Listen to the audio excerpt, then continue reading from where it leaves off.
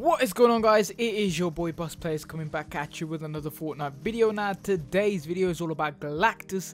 Yes, Galactus. Before we get into this video, guys, make sure to drop a fat like, make sure to subscribe to this channel, turn on the bell post notifications so you are aware when I upload next. Now today is all about the Galactus live event. Recently we have seen Galactus coming further and further and further towards the map. We are only 3 weeks away from the end of Season 4.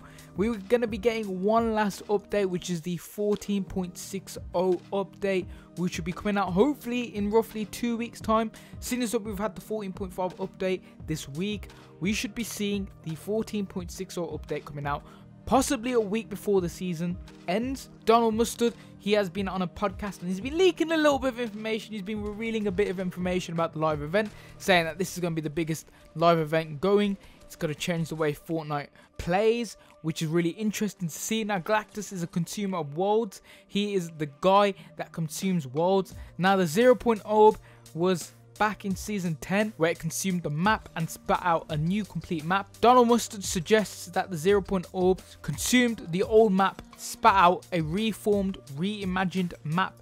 So he's basically saying that this map is basically the old map, but with new places on the map, which makes sense, guys. I'll be honest with you.